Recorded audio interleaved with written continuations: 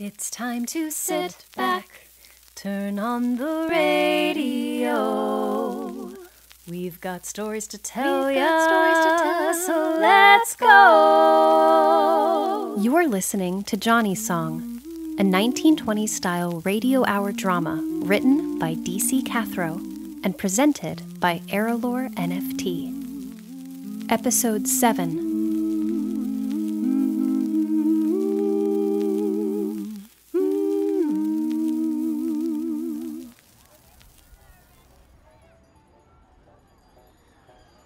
Hello, mister.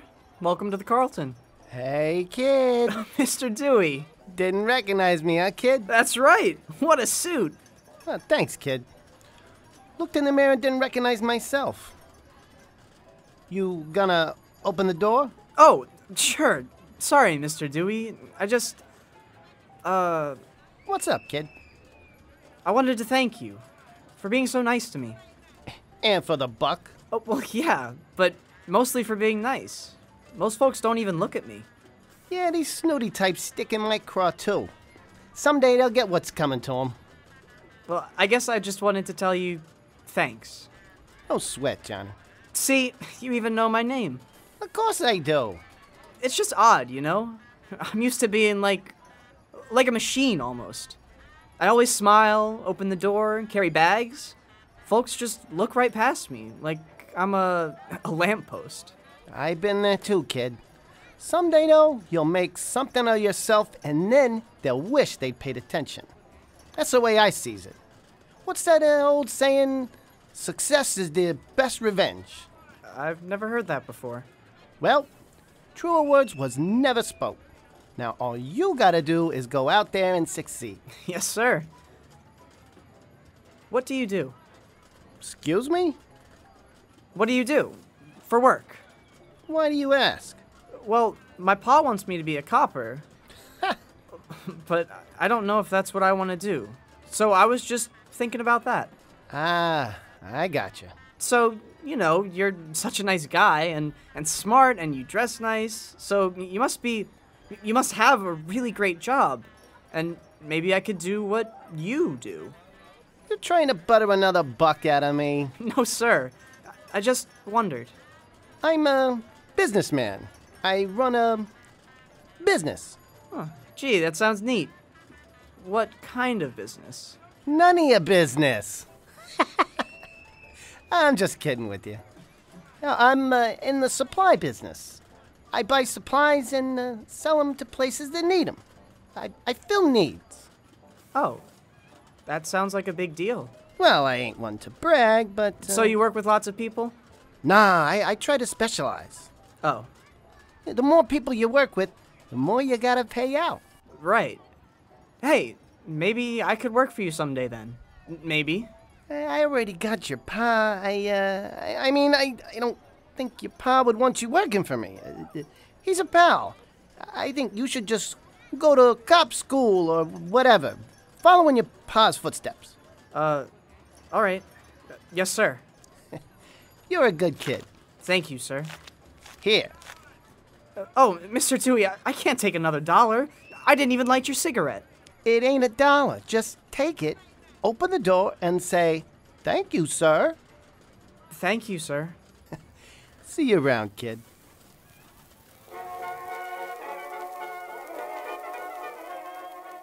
$5? 5. Johnny, how many cigarettes did you light? I just opened the door. But we were talking a little. You shouldn't be doing anything that might... I was careful. I was just asking him about his job, how he makes his money, stuff like that. And? Well, Well? he's a businessman. Where? I don't know. What kind of business? I don't know. What's it called? I don't know. I think you're right. You definitely shouldn't be a police officer. Very funny. Well, what did you find out? He said he's in some kind of supplies. He supplies folks with stuff. And before you ask, I don't know what he supplies, but...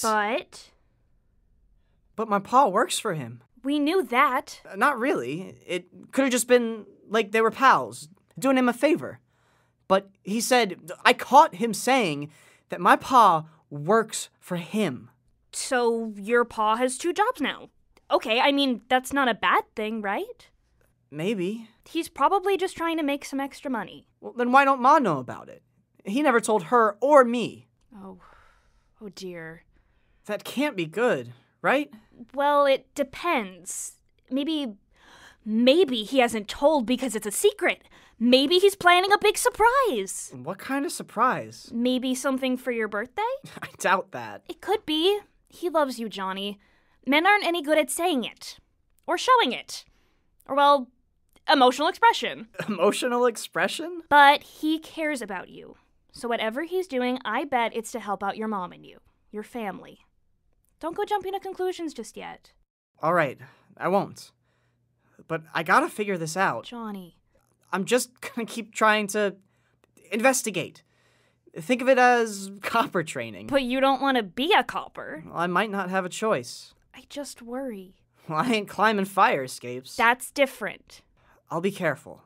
I swear on a Bible, I'll be really, really careful. All right. Besides, my pa's a copper. He won't let anything happen to me. And maybe you're right. In case it is a big surprise, I'll be real careful so as I don't spoil it. All right, then. I promise, Del. Really careful. What could go wrong? Now, what did you have to go and say that for?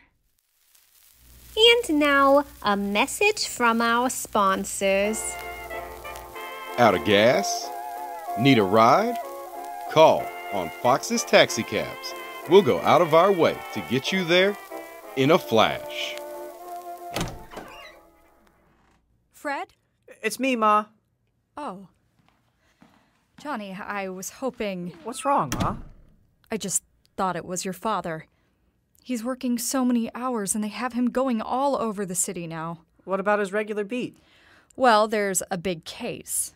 He told me about it, but I'm not supposed to say anything. But Miss Clark told me she ran into him over by the Yorkshire.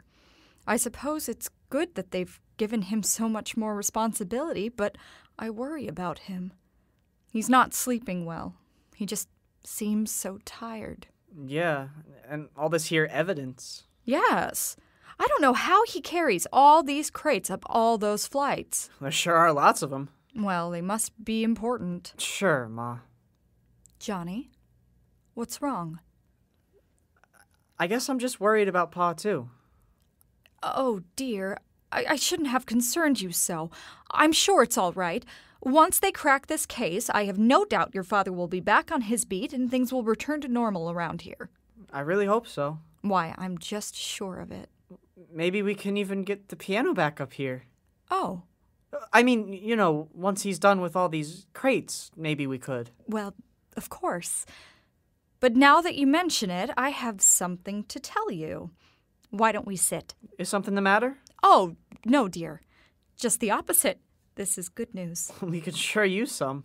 With all of these extra hours your pa has been working, he's been able to give me a few more dollars for, well, you know, household things. Uh-huh. So I thought now might be a good time to tell you about your birthday present. Oh. That's right. Oh, Ma, you don't have to get me anything. You might change your mind once you hear. Okay. All right. I've gone and signed you up for those piano lessons. Ma. I looked all over town and found a very respected teacher, and I told him all about you, and he is very excited for you to start. Oh, Ma, that's swell. That might be the best present I think I ever got. You're so talented. I just want you to be brilliant. Brilliant like all those lights on the marquee at the concert hall. Because one day, Ma. it could happen. Well, I sure do hope. I do too.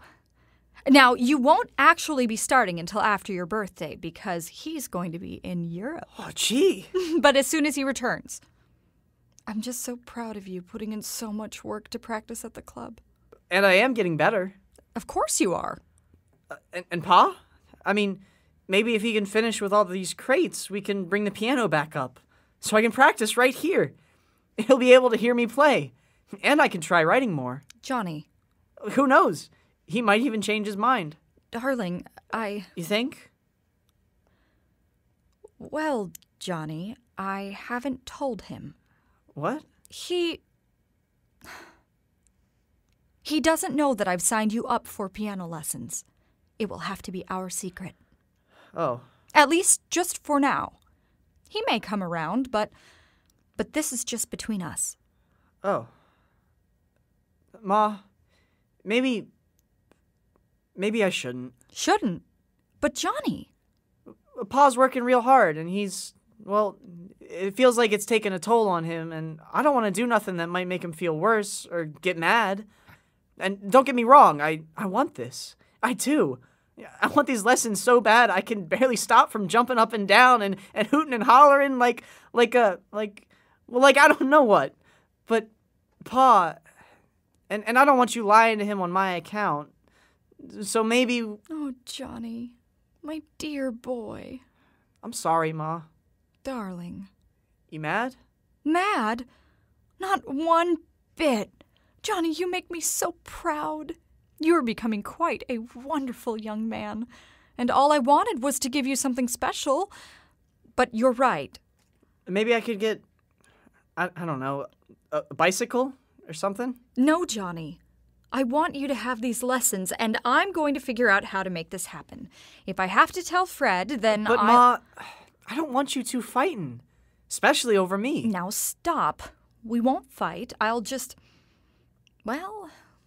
will look for a good time to bring it up. I will tell him that it's all you want and that it's what I want to give to you.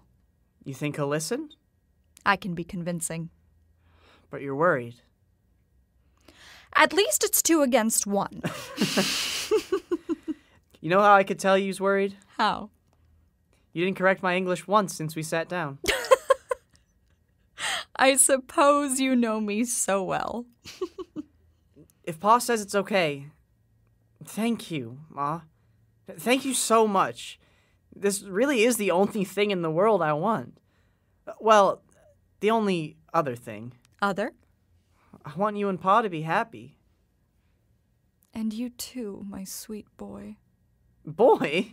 You said I was a wonderful young man. And you are. But you'll always, always, always be my sweet boy too. Aw, Ma. Why you gotta ruin everything by being so mushy? Mushy? I see. Maybe I'll just get you lessons with Mrs. Hofstetter instead. The church organist? No, thank you. I think it's a splendid idea and would certainly be a lot less expensive. Mrs. Hofstetter plays like she has toes on her hands. Well, maybe you should be nicer to me then. Okay, Ma. You be as mushy as you want. I certainly will. I just hope Pa doesn't... I know. But don't you fret. Yes'm. Where is Pa? I suppose he's still working. He was already gone when I left. I know. Wait. Ma, did Pa come home last night? Johnny. All night? And all day today? Now, I'm sure it's all right. I didn't want to worry you. I'm gonna go look for him. No, now you stay right here. He sent word that he's fine. Hopefully, he'll be back soon. Sent word? Another officer stopped by to tell me and pick up some of these evidence crates. Oh. So you go get cleaned up. You're dusty as sin. I'm going to start dinner, and you can help. Yes'm. And Johnny? It's going to be all right. I promise you. Okay. Now, go wash up. Yes, Ma.